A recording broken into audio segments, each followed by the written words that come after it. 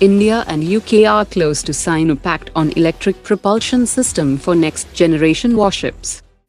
Nearly 2 months after Qatar's Interior Ministry released 8 Indian Navy veterans, uncertainty shrouds the return of the 8th naval veteran, who is currently facing a travel ban. Senior officials of India and Iran discussed plans for closer defense cooperation between the two nations. The Houthi rebels have once again shot down a $30 million American MQ-9 Reaper UAV, using an Iranian-made 358 missile that costs just $70,000.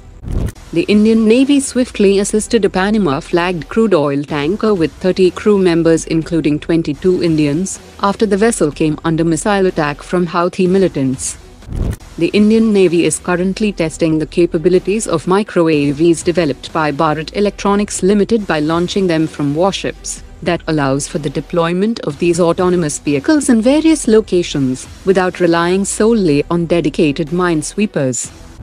According to leaked internal reports from the US Air Force, the actual effective range of the Chinese PL-15 missile against another fighter jet is around 140 kilometers, while the PL-15E export variant inducted by Pakistan has a practical range of just 105 kilometers, potentially negating any advantage for Pakistan Air Force's J-10CE fighters, which Pakistan had bought to counter India's Rafale fighter jet.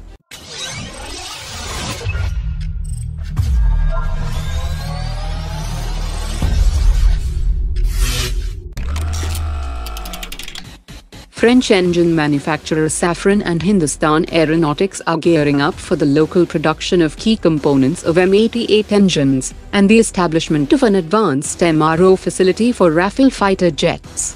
The maintenance, repair and overhaul facility specifically dedicated to Rafale's M88 engines will be operational by next year. That will provide comprehensive engine support for the Indian Air Force's Rafale fighter jets.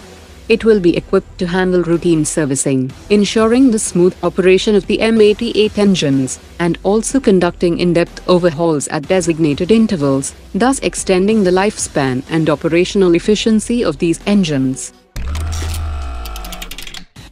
Steel Authority of India Limited has developed next-generation steel that has been specifically designed for the S-5 class of nuclear-powered ballistic missile submarines. The new submarine steel is currently undergoing a comprehensive testing phase, and this multi-year process ensures the steel meets the demanding performance requirements for underwater applications. Only after rigorous evaluation, the steel will be cleared for use in constructing the 12,000-ton S-5 class SSBNs.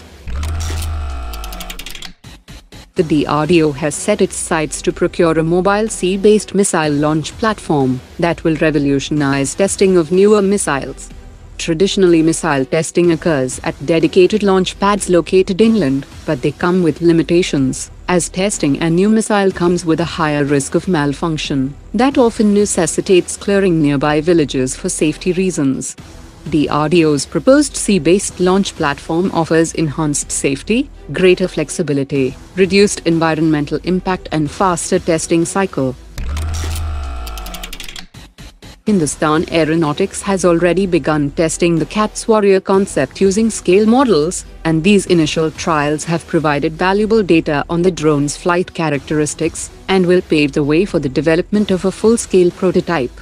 The program is expected to progress rapidly, with anticipated full-scale prototype trials commencing by 2025. The CATS Warrior will feature an advanced composite airframe with low observable characteristics, and will be equipped with weapons bays located on its underbelly.